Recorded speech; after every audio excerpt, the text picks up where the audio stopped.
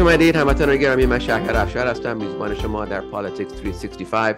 امروز یک مهمان خیلی برجسته و فعال و واقعا یه تاریخ بی‌نظیری داره که به برنامه‌مون دعوت کردیم، آقای پروفسور ریچارد فاک. ایشون بیش از 40 سال در پرینستون یونیورسیتی تدریس می‌کردن در زمینه‌های قوانین بین‌المللی، روابط بین‌المللی، قانون، حقوق و الان هم در یونیورسیتی سانتا باربارا تدریس میکنن و مخصوصا بعد از برنامه اکتبر 7 که در اسرائیل اتفاق افتاد، تروریست اتک حماس، ایشون تو چند تا جلسه های مختلف شرکت کردن و منم اون جلسه ها رو شاهد بودم و میخواستم حتما به برنامه‌مون دعوت کنم که نظر ایشون رو در مورد واقعا آینده خاورمیانه بعد از اکتبر 7 و حمله حماس به اسرائیل و الان به اصطلاح فعالیت‌های اسرائیل در گازا استریپ چی هستش. به علاوه اون ایشون یه ملاقاتی داشته با یه شخصیتی که حالا ایشون بهش مراجعه میکنه که خیلی جالب بود واسه من واقعا تا حالا با فردی شخصا آشنا نشده بودم که با این شخص ملاقات داشتم و حالا ایشون مراجعه بهشون میکنه. Professor Richard Falk, welcome to Politics 365. Such a joy and pleasure to have you here. I'm so happy with someone your background and your interest is active in this community and in this helping bridge relationships and studying international relations and speaking about international relations.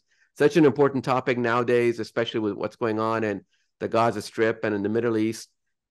So I really wanted to invite you to our little podcast and have you tell us a little bit about your background and then really go into what you feel a post-world after October 7th will look like.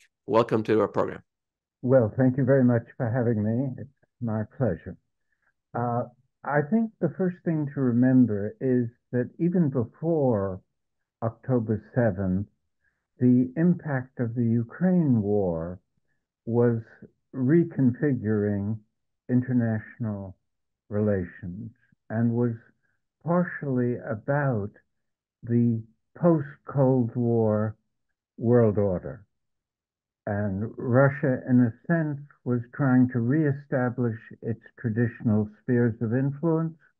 The US was trying to, and NATO were trying to reinforce the geopolitical vacuum that emerged after the collapse of the Soviet Union. And China in the background had come to be an important player. So one must look at the Gaza explosion, if one wants to put it that way, as connected with this other major breakdown of the post-Cold War world. And it will have implications beyond Israel and Palestine. Those implications are already beginning to be evident with Islamic forces allied with Palestine and with the global West, European colonial powers, and the settler colonial white states of US, Canada, New Zealand, and Australia basically aligned with Israel. So we're in a situation that is new and significant for the future of international political life. Thank you for mentioning Ukraine. It's really hard to imagine, again, as you said, a world before and after Putin, because Putin has made, as you put it, he wants to kind of reestablish the former Soviet Union. He already annexed Crimea. He wants to, if he can have his way, he'll keep the eastern third of Ukraine. But all of those things are having rippling effects across the world, as you put it, and the Middle East is also subject to those rippling effects. Not to mention Iran's support of Russia by sending drones to Russia. How do you feel with what's happened in the Gaza Strip and Iran's influence in the region with all the Houthis and Hezbollah and Hamas. I honestly don't know what Iran hoped to or hopes to gain from the attack on Israel, and however much it was complicit. What do you feel Iran's role or future is in the Middle East, given what's happening in the Gaza Strip right now? I think that's a very important and neglected question, but I would answer it in what you might find an unorthodox way. I think the Iranian role is exaggerated, and I think it's exaggerated by Israeli and US state propaganda to show that these are not authentic oppositional movements. There's very little evidence that's been produced that there is any significant role beyond a certain kind of solidarity of these forces that feel that the West, and particularly the US and Israel, have been making their life difficult. And you notice, even in the New York Times, that they never mention the Houthis, for instance, in Yemen without saying the Iran-backed Houthis, or they use the same language for Hezbollah. And I who've studied these issues for a long time, find scant evidence of anything approaching what the US is doing with a whole series of countries in the region. And you don't see that Israel is mentioned as US-backed Israel, or the US proxy in the region is Israel. So there's a propaganda filter that tries to make one see the Israeli victimization as a consequence of aggressive Iranian behavior. My impression is that Iran, for all its internal problems and wrongs of a different character, has been eager not to get involved too much in this conflict, and has resisted the temptation to really become an actor in behalf of the Palestinians.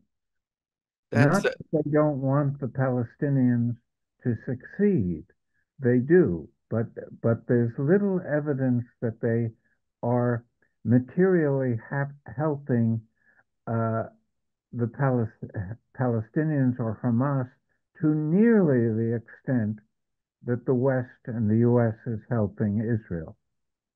That's a wonderful explanation. I think you're 100% right. I've rarely seen it clarified and crystallized as you just put it.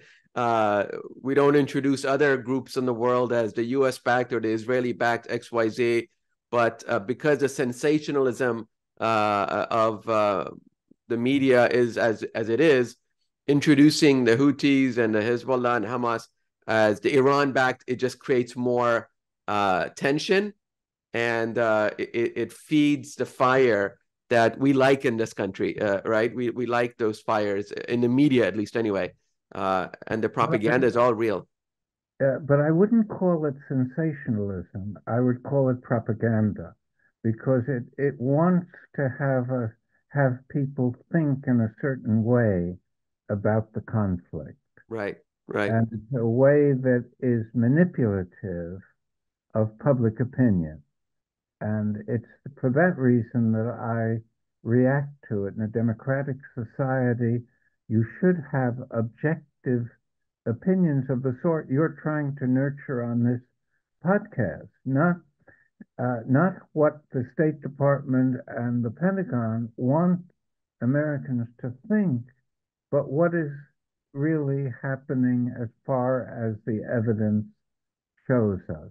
and Right. there's lots that we can't know that we have to accept some uncertainty about.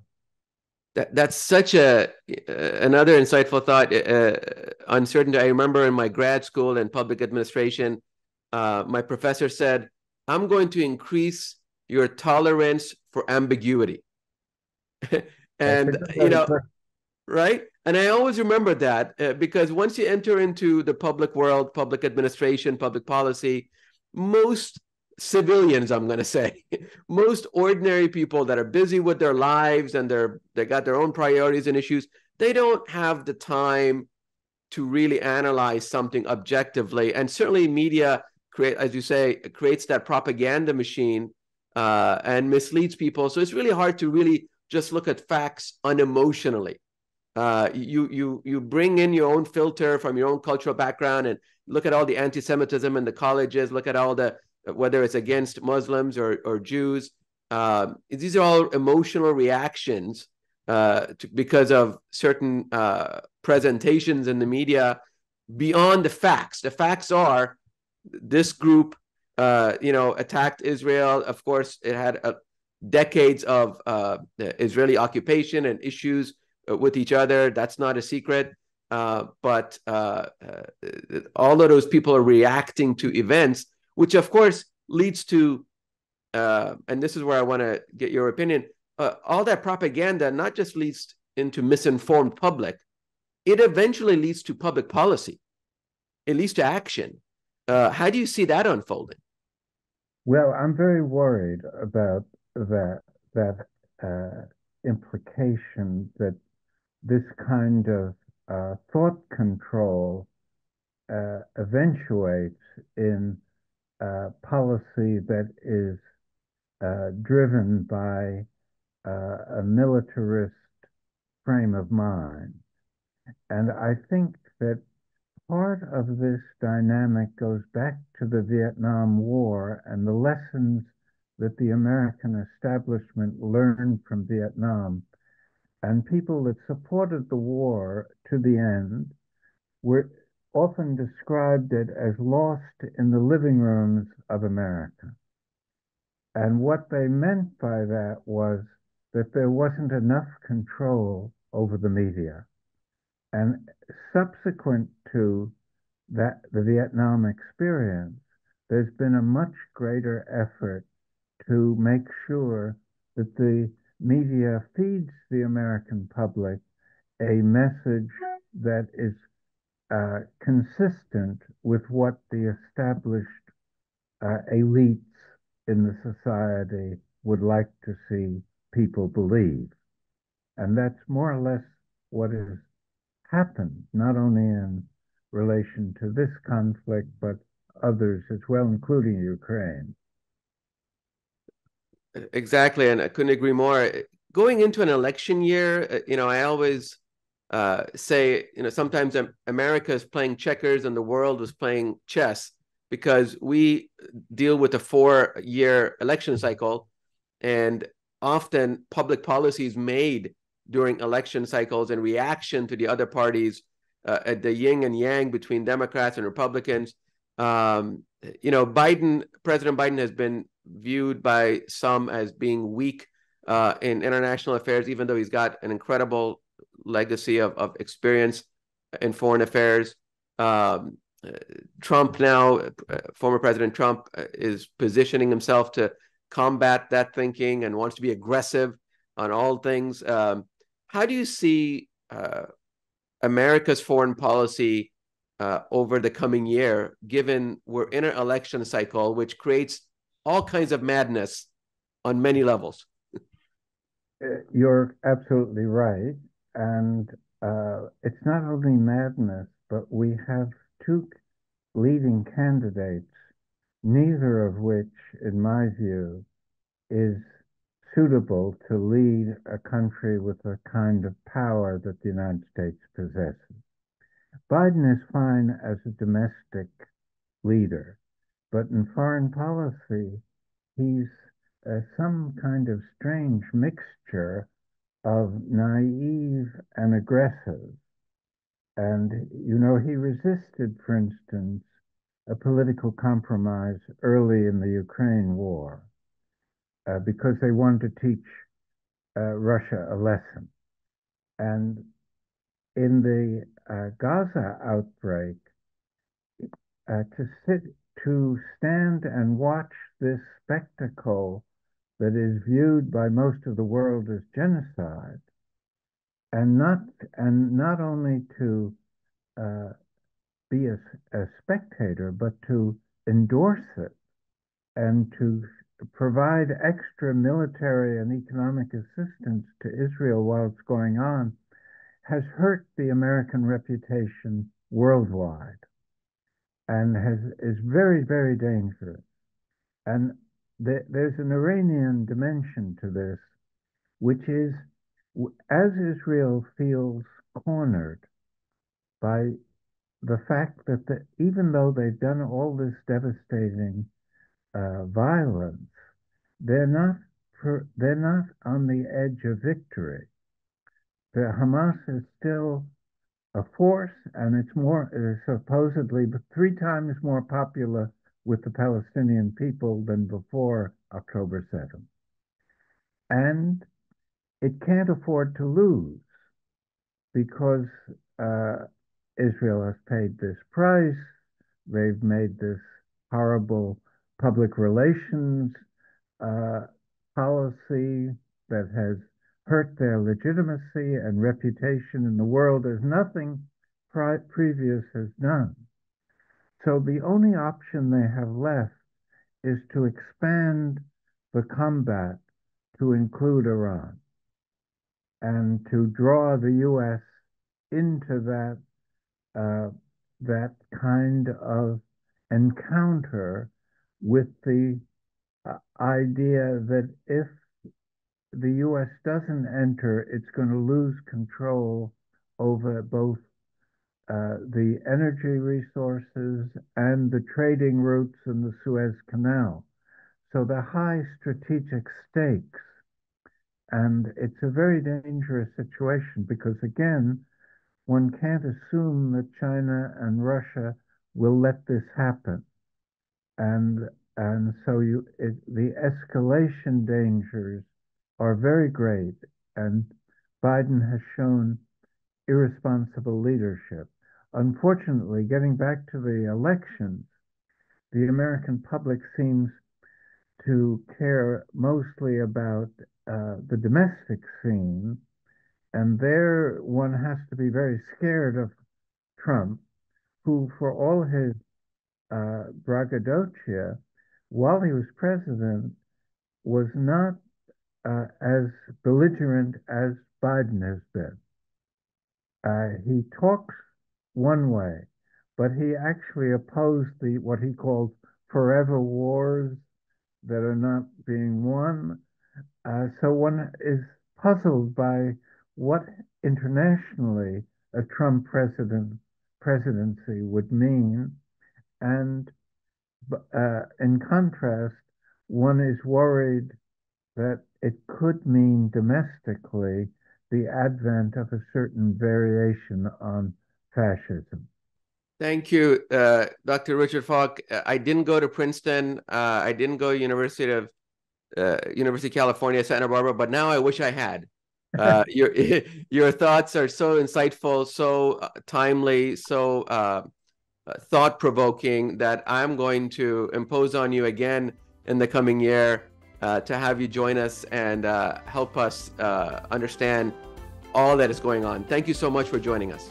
Thank you for having me.